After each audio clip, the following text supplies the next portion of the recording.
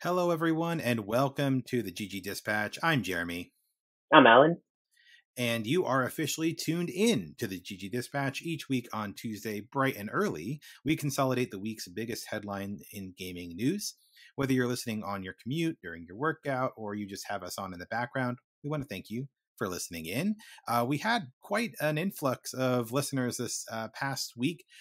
Don't know where a handful of y'all came from, but we're happy to have you around and invite you to keep coming back.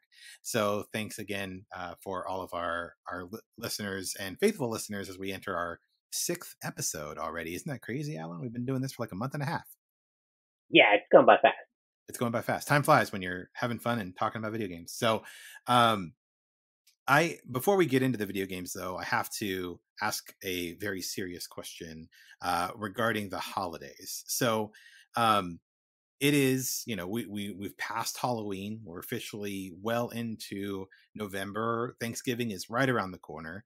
And I just want to ask you, when is the appropriate time to decorate for the holidays? Now, I know not everybody observes Christmas, celebrates Christmas, but like, when do you break out the wreaths? When do you break out the lights? When do you break out the decals, like the ornaments, the non-denominational sort of holiday decorations? Like, when should they come out, in your opinion? Well, some of my family members go a lot harder than others. For our little family, I know that my mom and my dad, they like to kind of start decorating more fall-like around this time of year. And then after Thanksgiving, they break out the Christmas stuff. However, my sister-in-law, she goes into Christmas stuff as soon as she can. Personally, I don't mind either way. I do like to give Thanksgiving a little bit of time, though, a little bit more Thanksgiving, decoration. Yeah. I get that. What I always find is basically once Labor Day passes, I feel like the later part of the year flies by. It's like a downhill. You blink it's Labor Day, you blink it's Halloween, you blink it's Thanksgiving. Like, it just goes by so quickly. And so, my wife and we actually put up our Christmas decorations yesterday, and we just want to be able to enjoy the season, because we feel like if we wait until after Thanksgiving, like even the day after Thanksgiving, and we're both very privileged to have be able to have ample time off around the holidays too. So like Black Friday, neither of us have to go and do any sort of work or anything. We've got the whole week off, actually. And so, we could put up the decorations then, but then, we're missing out on like a week and a half, we can have the decorations up. So, with that in mind, we're usually putting up our decorations before Thanksgiving. But not too much, not too far ahead of time, like a week and a half, maybe. But yeah, that's kind of where we stand on it. All right. Well, glad to know. If you're listening in, we'd love to know. Feel free to share in the comments on Podbean or jump into our Discord or whatever. Happy to hear your take on when the holiday decorations go up. If it's after Halloween, it's fair game, or if you're waiting until Black Friday or even December 1st, wherever that line is for you, be happy to hear what that is. But enough about that. We have lots to talk about. Oh my gosh. Every week has been jam-packed with stuff, but this last week has been especially crazy. Starting with arguably, and I know we say this a lot, I feel like this term is tossed around like the most anticipated game of all time or the year or whatever. But I think a special category is set aside for GTA 6. And that is what we received in this past week when Rockstar Games has officially announced that GTA 6 is coming with a trailer set to be released in early December. So, Alan, what's your take on this news? Are you a big GTA fan yourself? Like, are you excited for this? Tell me about how you're taking in the revelation that GTA 6 is actually a game that exists and is going to come out. Oh, I'm extremely hyped. For a while, I kind of stopped playing video games for a bit, and then I played Grand Theft Auto 5. This was probably summer of like 2018, and it completely sucked me in. And ever since then, I've been playing way more video games. Like it literally got me back into gaming. Just the story, the graphics, the gameplay, it just nailed everything. I wanted to just be in that world as long as I could. So I'm extremely hyped for Grand Theft Auto 6. And you're 100% right. There are certain games that are like in this type of category where people on Twitter are basically having a trend of like where I was 10 years ago when GTA 5 came out to where I am now where GTA 6 was announced. Like that's insane. Yeah, yeah, it's been a long time coming for sure, and I think lots of folks in the gaming community are very excited. I have to admit, I have not played any GTA, like none. It's like I feel like it's sort of sacrilege, but it's true. And yeah, I know the impact that GTA 5 has had on the industry.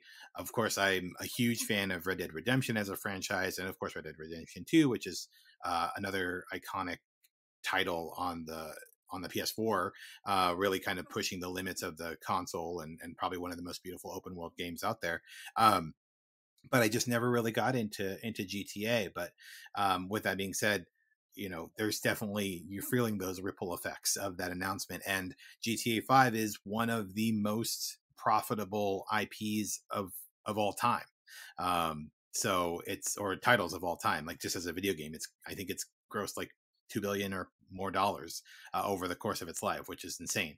So um, yeah, it's a big deal. And I know I'm definitely looking forward to Final Fantasy VII Rebirth and a lot of other games are coming, Wolverine from Insomniac, etc.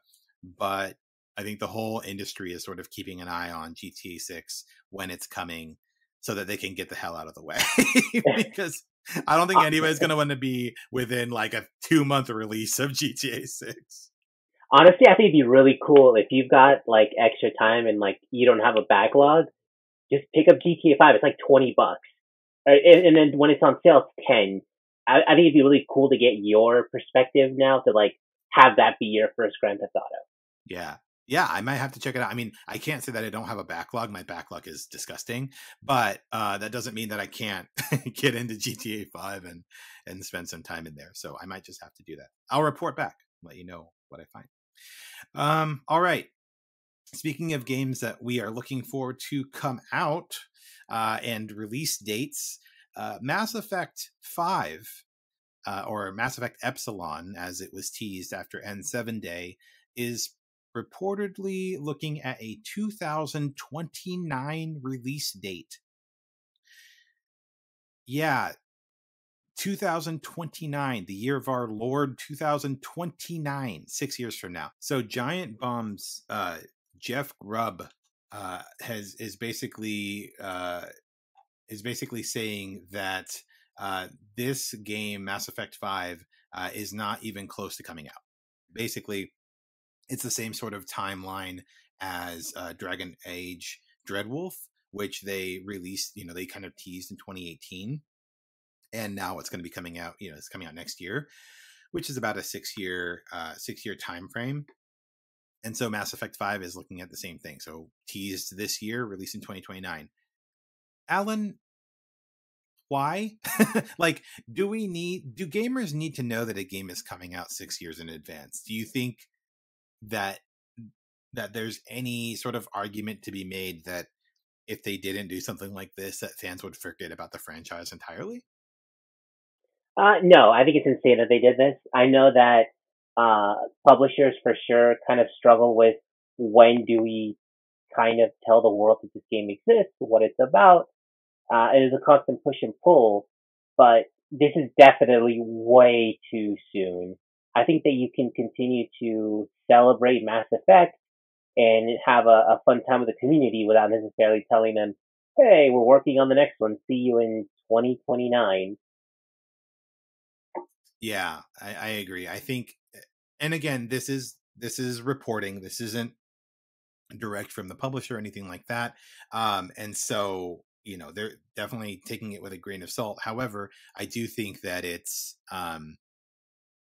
there's some validity here, right? Again, if you're looking at the Dreadwolf timeline, if you're looking at AAA game development in general, with the exception of a few high performing studios like Insomniac, et cetera, that are putting out really great games every 2 to 3 years most. A 5 to 6 year time frame is pretty standard. But again, that being said, I agree. If this is an accurate timeline, it's way too early to have been given that sort of teaser. Like, I just think it's way too early. I think 3 years, even 4 years, can be manageable because in game cycles and things to do, like that can kind of sneak up on you. Time is a flat circle, man. But for 6 years out, like the whole industry is going to change. We're going to be in a whole new generation by then. Like, you know, it's going to Yeah, be PS6. yeah. I mean, it's going to be a brave new world, honestly, by then. And so it's kind of hard to wrap your mind around if you'll even be interested in a game like that in 2029, right? Like, of course you will, right? Like, by the time it gets here, of course we will. But it's so far out there that you're like, well, I still even like video games in 6 years. Like, it's that long of a time frame to say, I won't even be the same kind of person, like at my core, that I am now. So um yeah, it's interesting. I will wait and see how much of that actually carries weight in the end. I'm hoping it's a bit sooner than initially estimated. I hope closer to like 2027. But of course, want to make sure the game is done properly and we do not get another Andromeda. I don't think the franchise would survive it. So that's good to know. Speaking of game releases and extended timelines, we received news the past week that Sony is delaying half of its planned live service games. So there were about a dozen that they were planning on investing in and releasing in a shorter time frame. And since then, they've pushed 6 of them out to I think past 2025. So I am curious to hear your kind of reaction to this, Alan. Like, do you think that ultimately some of these games that are getting delayed will ultimately get canceled? Do you think it's a kind of troubling sign of the investment that Sony is making around games as a service? Like, what are your thoughts on this? There's a lot here.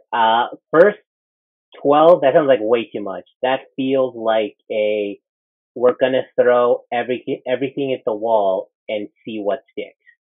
So that is concerning. Yeah. However, at the very least, it seems like this pause is because they recognize that a lot of the games being worked on, like the quality just isn't there. So at the very least, they do care about quality. Right. But I mean, that makes sense because as Sony, you've got, Uncharted, you've got The Last of Us. I think that for them, that's what they want to do with their properties, and then making something that's so incredible that you can then go and make a TV show that becomes, a hit even with people who've never played your series before. But you can't do that releasing mid-game. You just can't. Yeah. So I think that for sure we're not going to ever see the 12 come out. Probably closer to just the 6. And from those maybe 6, 8, maybe, I don't know. But I agree. I don't think we're going to see all 12. And I was chatting with some work colleagues about this as well. Like, when you have a good game as a service, like a really good one, that's it. That is the only thing that a gamer does. Like, they eat, sleep, breathe that game. They stay up to date on the daily quests. They enroll in all the season passes.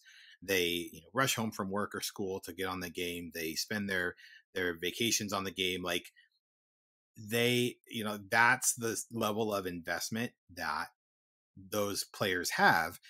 And so they buy the the supplemental things. They invest in the microtransactions to enhance their experience in that game, in that world. At most, a gamer might have 2, maybe 3 of those games. Maybe. There is no universe where Sony releases 12 new game as a service and even half of them end up being successful. Like, I just don't see it happening. They'll be looking to get one. And that's okay. And that's the other side of the argument, right? Is, so I had some folks saying, like, yes, they're investing a ton of money developing 12 games so they can get one winner. And I mean, again, from a business perspective, I don't have an MBA, like I don't, like I'm not a business pro, right?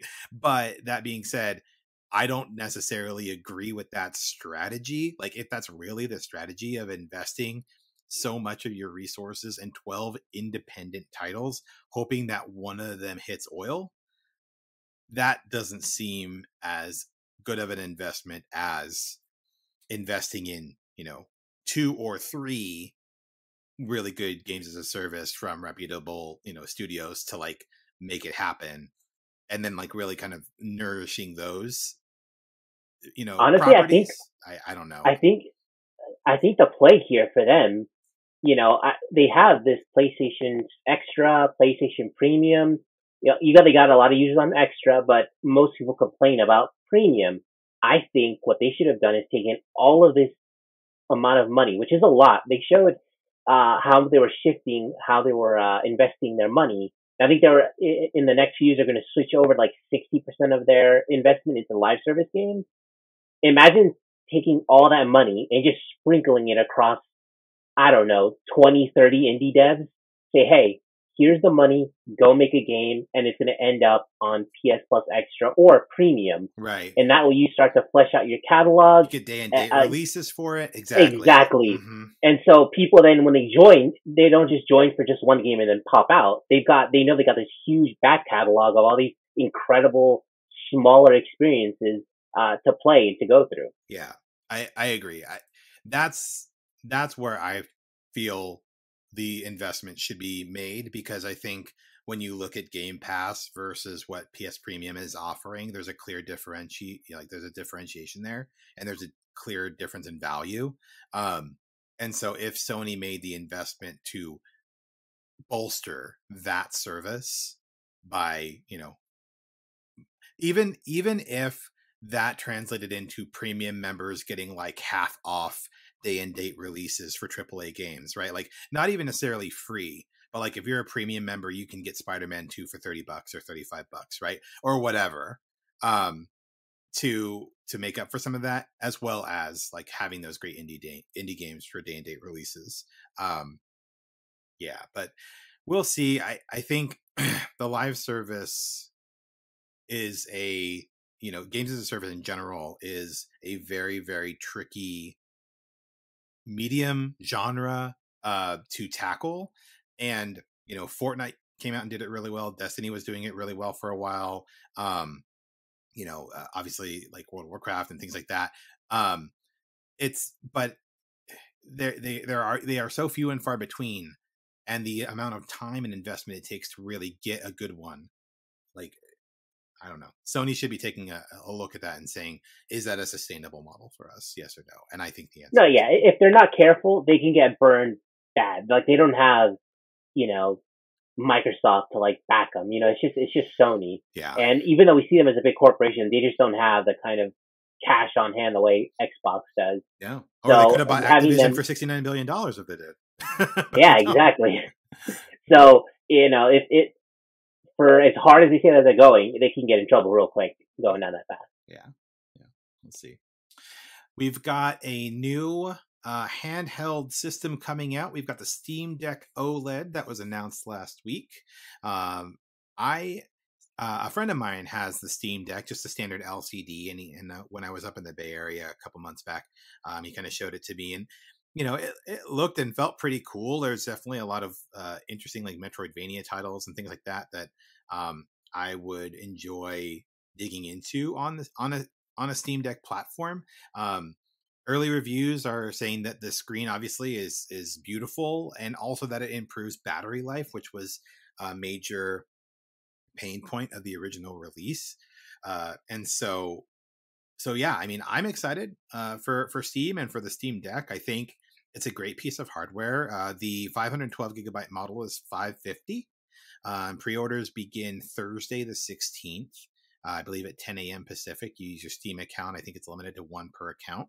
Um, but yeah, I mean, if you're just looking for a great handheld, you know, uh, PC solution, then you got that there. It's also apparently amazing for emulators and ROMs. You do a little bit of tweaking on the back end, but then you can play some games on there of different varieties and time periods.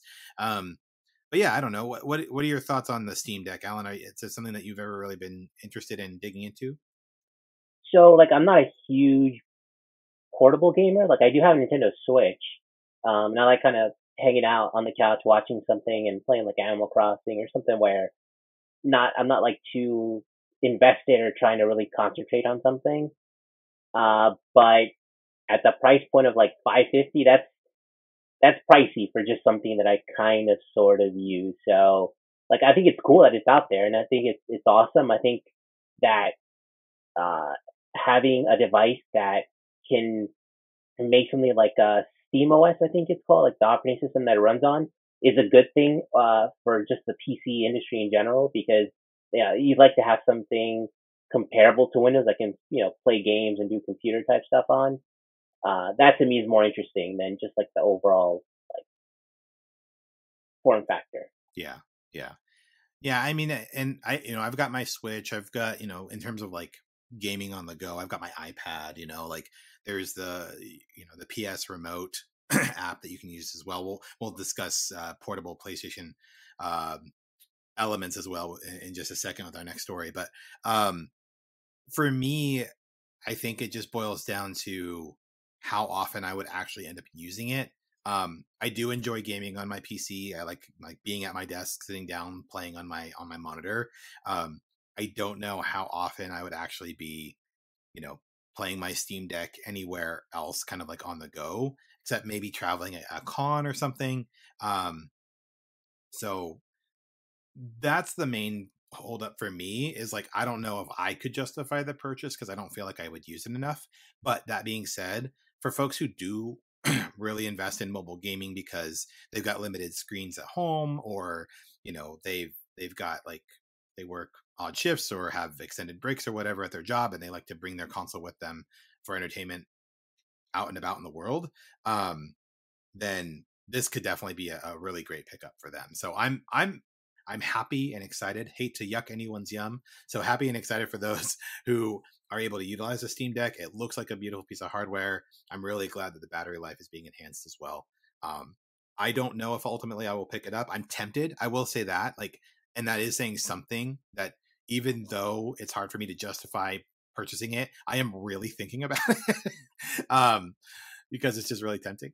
But yeah, I hope that it is everything that the broader audience wants it to be. Speaking of gaming on the go, we're getting some early PlayStation Portal reviews as well.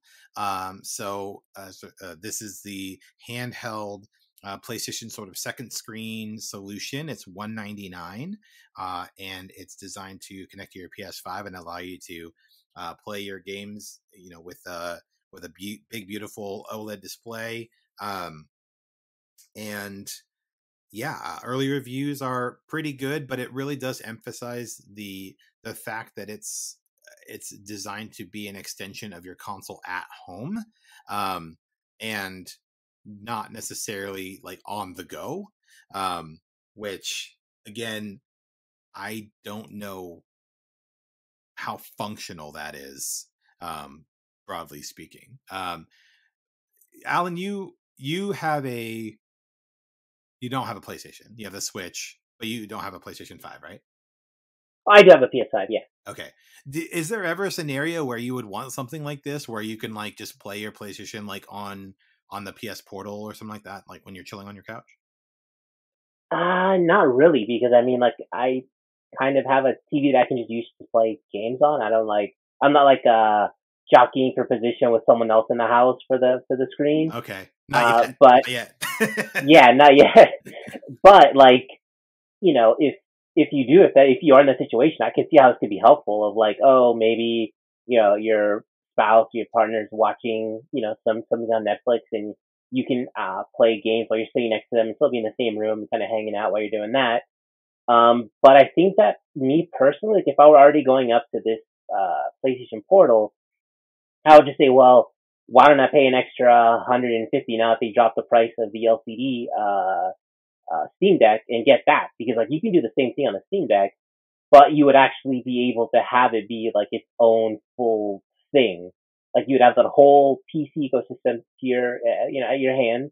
You could then play your PlayStation 5 games on there, and it would actually work when you left the house. It wouldn't be something that's just for the house. Yeah, no, I agree. I think it'll be the Steam Deck has that versatility, which is really great. Another reason why it's kind of tempting, but um, I'm actually more interested and excited about the new audio releases from Sony, the Pulse Elite headset and the Buds. So I actually pre-ordered the new Pulse Elite headset, which is coming out, I think, in February next year. Really, what is it that caught your attention about those? Well, I mean, so they acquired, oh gosh, Odyssey. So Sony acquired Odyssey, and they're in basically incorporating the magnetic planar, technology in the headphones to really up the overall audio quality. Um, and I'm just a big fan of the standard Pulse headset. When I lucked out. Oh, by the way, happy third anniversary to the PlayStation 5. I was one of the very lucky few that happened to snag a pre-order off Amazon on launch day. Thank you, Wario64. Respect, brother.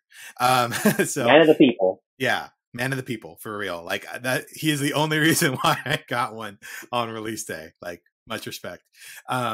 But so I got the console, I got the headset, I got the dual charger, I got the whole kit and caboodle from the start, and I've just always really enjoyed the headset. I just like clicking it on so that my wife doesn't have to worry about hearing like grunts and gunfire and like all this other stuff when I'm playing my games. I can just have it in my headset. And yeah, so I'm super excited for that. But and again, as for the Portal, you know, not a solution for me. I've heard it's a great solution for some other folks again who might be jockeying for a TV screen or just looking for a more portable solution at home.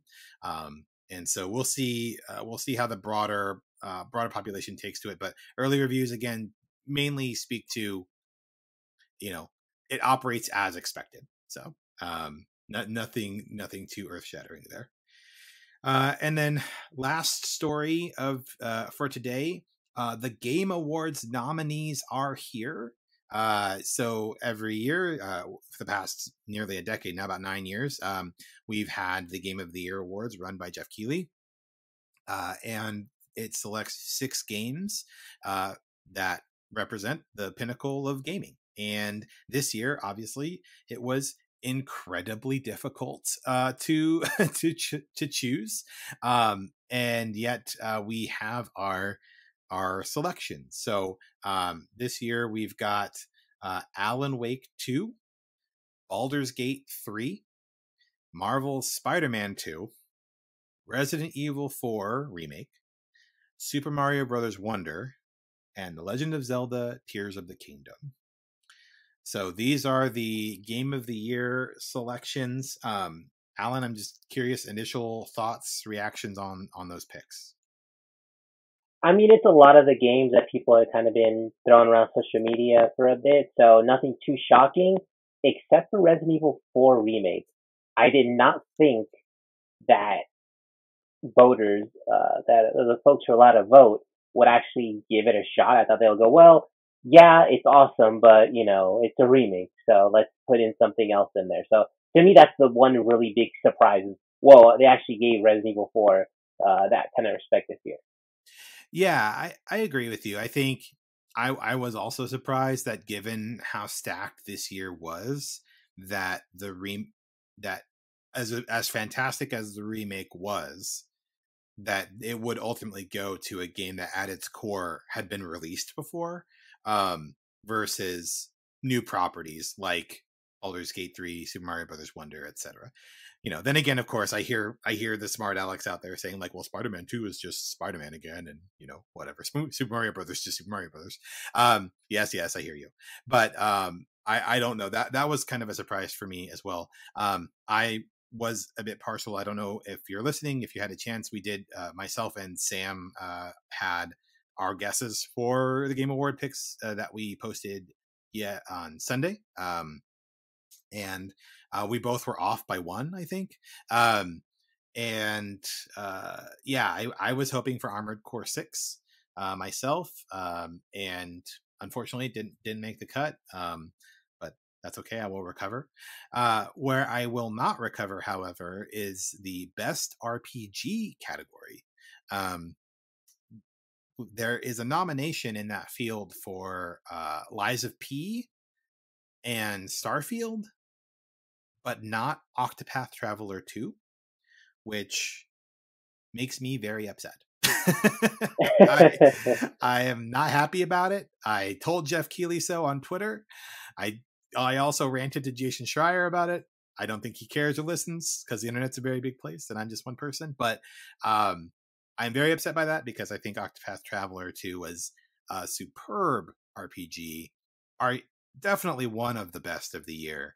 And while ultimately it, Baldur's Gate 3, I think will take home the top prize easily in that category, and more than likely in the overall Game of the Year category. I still think that Octopath Traveler 2 deserved the nod because it was fantastic. So I'm a bit upset about that. Are Yeah, like there? I haven't had a Yeah. chance to play Mhm. Octopath Traveler 2, but like I believe you. Like for me, just on principle, Lies of P shouldn't be there. I feel like another game that is like a traditional RPG should really be there instead of that. Yeah, and I mean I get it again. Like Lies of P has like Dark Souls, Elden Ring sort of progression elements. Like I understand that part, but yeah, I it's hard for me to um yeah, it's hard for me to take that on because I think Octopath Traveler 2 is just a really great game and should be in the RPG category. All right. Um, well, regardless, the Game of the Year awards are rapidly approaching. They'll be here in a few weeks, and so if you haven't had a chance yet, make sure you go check out the Game Awards website. You can see all the categories and nominations there. Um, Do you think we'll get GTA 6 trailer there? uh, it's funny. Kind of funny. Had a pretty extended conversation about this, and I think Greg made a good point because Blessing and Greg are both talking about this, and Blessing was like, "Oh, I think Jeff is going to get on the phone, or basically like, yeah, Jeff's going to get on the phone with Rockstar and be like, hey, let me promote your game, blah blah blah." And Greg was like, "No, like these conversations already happened. Like, like I don't think it's going to be there." And to be fair, I think if if there's any sort of if there's any sort of confirmation that it is going to be at the Game Awards, um, then every time it goes to a trailer and it's not GTA 6, then the majority of the audience is just not going to pay attention. They're going to tune it out. And so, again, GTA 6 is such a huge property that it will impact like everything around it. And so I think it needs its own premiere, its own debut, like put it up on a YouTube channel at 8 in the morning Pacific or whatever, and just let it ride. Like let it take over the discourse in the gaming community for a while, either before or after the Game Awards, either or, um, because the Game Awards is early December, and Rockstar said it would be in early December, and so that's what got people kind of thinking about it, right? Like it would be there, but I think I think it'll be its own thing. That's my guess. Yeah, I mean, history says that it will be. Just see, Red Dead Redemption, which is not anywhere near as big as Grand Theft Auto, got its completely own thing when it got released the trailer. Yeah, for sure. But yeah, I think regardless, yeah, we have a lot to look forward to in December. Got the GTA 6 trailer, we got Game Awards coming out, and in the next week we have a couple of really cool things to look forward to game wise. We've got Persona 5 Tactica, which is arriving on Game Pass with a day and date release. So it'll be on Game Pass as well as I believe it's yeah, so Persona 5 Tactica is coming out on the 17th on everything: the Switch, PC, PS4, PS5, Xbox One, Xbox Series X. But it will be on Game Pass as well for day and date. And then there's also the Super Mario RPG coming to the Nintendo Switch, the new remake, in just 4 short days. So fans of the classic Super Mario RPG or newcomers, one and all, look forward to a really cool RPG experience. Those are two games we're looking forward to in the coming week. And with that, we'll go ahead and cut off the dispatch for this week. But until Oh, next, hang on a second. what's up? I just want to bring up Yes. my theory is holding up. Yes. Please A couple of tell the weeks people. back, I said, wait for it. Sony, after announcing that price hike on PlayStation Plus, come Black Friday, they're going to go, hey, we're going to discount it. And by how much? By how much they raised it, of course. 30% off if you need PS Plus. So, just so everybody knows, if you've been thinking about it, or maybe you're going to get a PS5 soon, maybe for Christmas or something, be on the lookout for that. Also, just as a quick reminder, Costco typically has also discounts on basically like the cars, like you can buy digital funds for whatever store that you want, eShop or Yep. Xbox or PlayStation, and they'll typically have a deal where if you buy $100 worth of it, it'll be on sale for 80, so you're saving $20, 20%. Mm-hmm. So you can stack those discounts. Like if you're interested in, let's say, PlayStation Extra, which would be about, I think, about $100 after the 30% off from Sony, then you get that extra 20%. You're paying 80 for that service that would typically cost around 130, 140. So that's always something to keep an eye out for. Nice. Got to stack those deals. But yes, I definitely good to call attention to that. I think it was a good call. And good to see it bearing fruit. Good time to be keeping an eye out for those deals as well.